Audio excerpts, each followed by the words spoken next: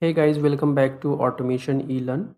In this video, I'm going to explain what is template repository on GitHub and how we can use the template repository and what are the benefits of it.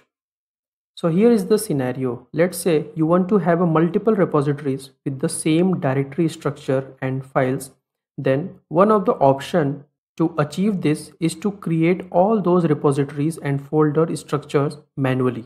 But there is a better way to achieve this using the feature that is provided by GitHub. This feature is called template repository. So guys, the scenario is you want to have multiple repositories, but you want the same folder structure, same directory structure and all. So there is a better way by which there is a feature by which we can create this, we can achieve this very efficiently. We don't need to create all those repositories and all the structure, folder structure, files, etc. manually, but we can do it automatically. So to create a template repository, you must create a repository first, then you can convert that repository into template repository. So if you have your repository already available under your account which you want to convert into template repository, or you can also have a new repository, you can create a new repo and then you can convert it into template repository. So how we can set up, how we can have a template repository. So select the repository first and go to settings option, and under general section here is the repo name, and here we have one checkbox, template repository. The template repositories let users generate new repositories with the same directory structures and files. So click on this, it's saved automatically, and come to home page of the repo. So here now on the home page, just because git reset, this repository is now template repository, so we have few additional option. Use this template, create a new repository, or open in a code space. So in a normal repository, for the normal repository, you will not get this option, use this template. Only if your repo is template repository, then only you will get this option. And using this option, I can create as many repositories I want, and all the newly created repositories will have the same structure like I have here in git reset repository. So this was the requirement. I want to have the same folder structure, same hierarchy in all the newly created repositories. So whatever structure, folder structure and files configuration are available in git reset, and using this template, if I'll create a new repo, all the structure would be copied to the newly created repository as is. So let me use this option, click here and create a new repository. Here I can select the repository template.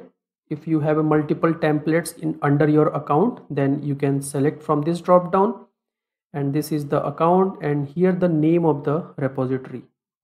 So I'll give template demo. Okay, this name is available, and I can select public or private based on the need and click on create repository. So here we need to note, we are not creating a new repository using this plus option. We are creating this using template repository. Create repository. It's generating the new repository by taking a reference of my template repo. And this is the new repo created just now, and it has all the folder structures as is what we have in the git reset. And here we can see template repo generated from this repository. So if you want to cross check, open this git reset. So here we can compare each file and folder structure. So it is exactly the same. And going ahead, based on the custom need, you can change or you can update the folder structure, configuration, etc. based on your need. Template repository will remain the same. So using the template repository, I have created new one because I wanted to have the same folder structures. I did so, and further I can use this repo as per the need.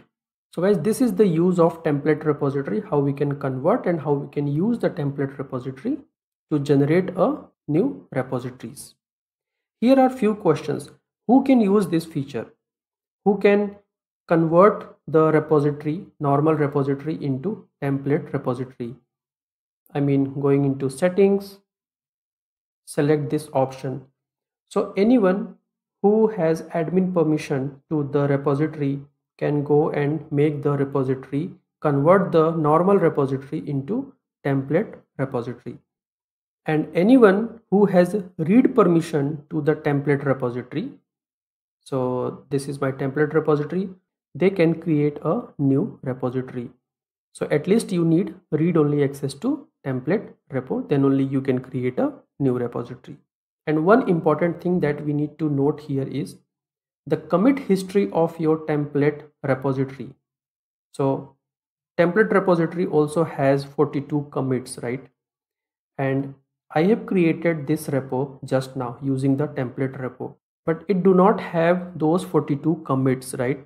So the commit history from the template repository will not be inherited, which is good thing, because this repository is generated from the template repository, but here we don't need all those commits from the template repository. So the commit history will not be inherited.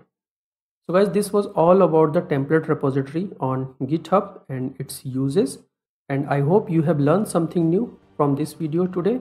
You can consider subscribing to the channel to learn many other topics and features. Thank you for running this one. Thank you.